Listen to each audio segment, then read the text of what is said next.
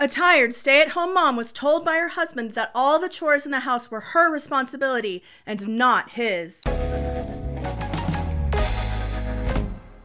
She posted to the parenting subreddit where she admitted that her husband was not at all sympathetic and refused to help out with any household tasks. She explained that her husband works 10 to 12-hour days while she is a stay-at-home mom to their 2 small children. Some days she is so exhausted from wrangling the kids that she doesn't have the chores done when he gets home from work. And he told her that all of the responsibilities were hers, including making sure dinner was on the table and making sure that he has clean clothes from work as well as taking care of the kids. He argued that since she was home all day, her job was taking care of the house and the kids regardless of feeling tired. She can't help but wonder if he's right. People on Reddit agreed that her husband should be helping out with the house as well as the children. Being a stay-at-home mom isn't easy and often comes with serious mental repercussions, with a poll finding that stay-at-home moms experience sadness, depression, anger, and stress at higher levels than working moms. And this woman, she's in a partnership with her husband. She's not a hired nanny or maid. In a partnership, both people should be working equally. They both work during the day without the help of their partner, but when the husband gets home from work, he should be trying to take the load off of his wife's shoulders,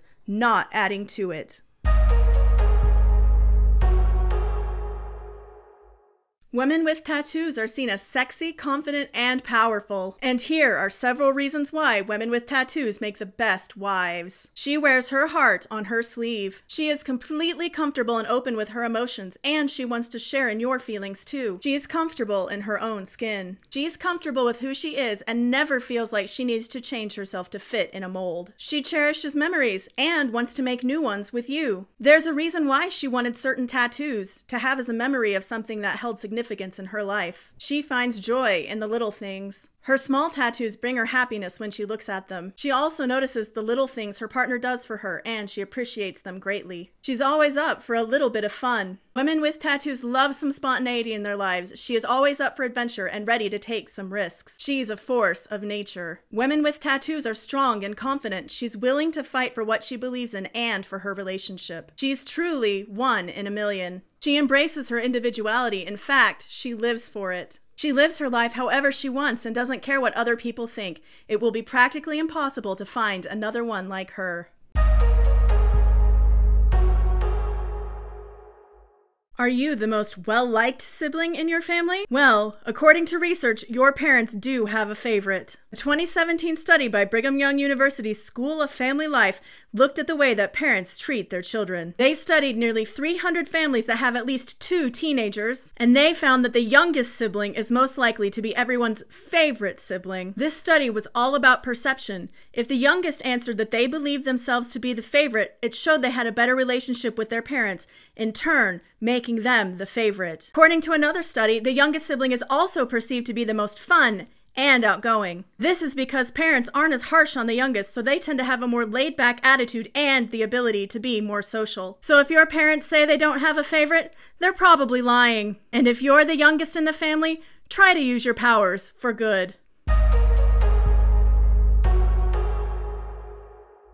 Are you wondering if you found the one? Here are 4 comforting signs that you found your forever soulmate. 1. You have shared values. You may not agree about everything, but you will be on the same page about the most important things in your lives. Your lives will flow well together because you have shared morals and values about how you each choose to live your life. 2. You have shared dreams and life goals. You probably don't have your entire life planned out yet, but you have an idea of your immediate future and how your lives will work together. It's important to know if you're together on the same path. A great question to ask is, what do you dream about doing in the future? 3. You both have integrity. Integrity means someone is honest, ethical, trustworthy, and has a truly strong moral compass. When relationships are founded on integrity, it's a good sign that you and your person are meant to be together forever. 4. You just like each other, plain and simple. Like, not love. Do you get along well? It may not sound romantic, but when you truly like someone, it doesn't fade with time. In addition to being partners, you're best friends and have a deep respect for each other.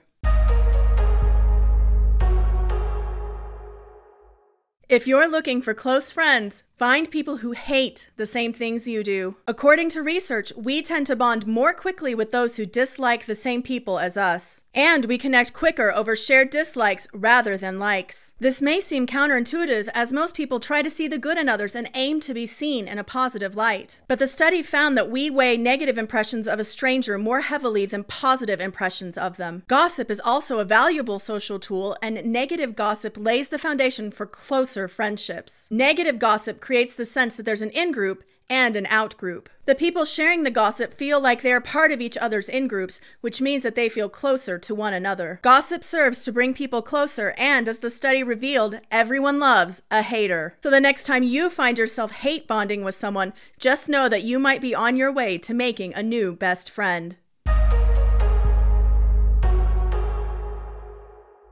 Did you know that kissing makes you healthier? Here are some science-backed ways that kissing is good for your health. Kissing prevents cavities. Saliva helps build tooth enamel and washes bacteria off your teeth, which in turn helps break down plaque. Kissing burns calories. It's not going to replace a workout at the gym, but 1 minute of passionate kissing can burn anywhere between 2 to 5 calories. Kissing strengthens your immune system. Research suggests that kissing is actually an evolutionary adaptation to protect against cytomegalovirus. It also improves your resistance to having an allergic reaction. Kissing lowers your stress levels. Sensuality is proven to keep us relaxed, so prioritize smooching your partner every day. Kissing reduces blood pressure. Research shows that kissing dilates your blood vessels and therefore helps reduce blood pressure. Kissing relieves pain. Kissing releases feel-good chemicals in the body, and these endorphins have been proven to be even more powerful than morphine to relieve pain. Kissing gives your brain and body a boost of happy chemicals. Kissing stimulates the release of oxytocin, endorphins, and dopamine, which all mix together as a cocktail for health.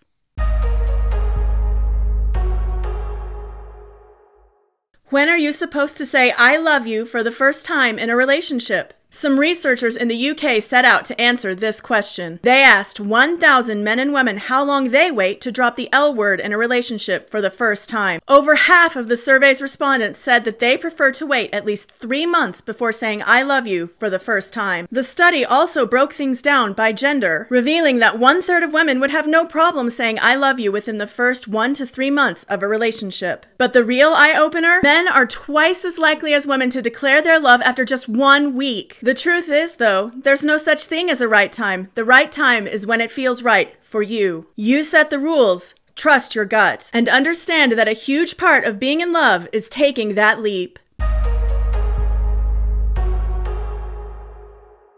What's the best age to get married if you don't want to get divorced? A divorce attorney named Tyler Summers chimed in on TikTok, stating that there are actually best and worst ages to get married if you want your marriage to last. The worst age?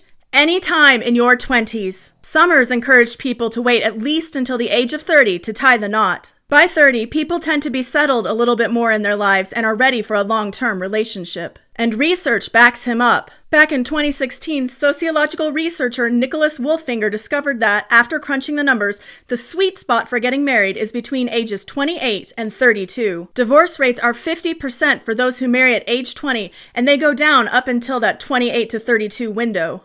And after 32, divorce rates start going back up. But at the end of the day, life is unpredictable and there will always be exceptions to every rule. If you're married, how old were you when you tied the knot?